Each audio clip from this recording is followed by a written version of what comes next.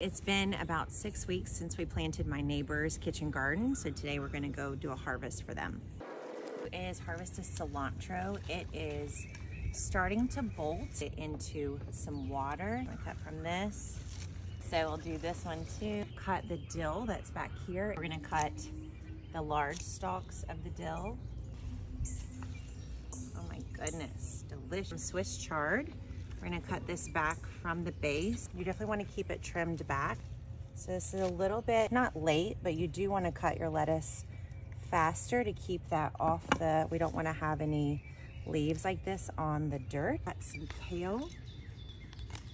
And now when we cut this back, you can see the strawberry. Got kale, Swiss chard, loads of dill. We also have all of this cilantro and parsley. All from just a 4x4 bed. And look, you could come out here and you could do the same thing again tomorrow. It's awesome.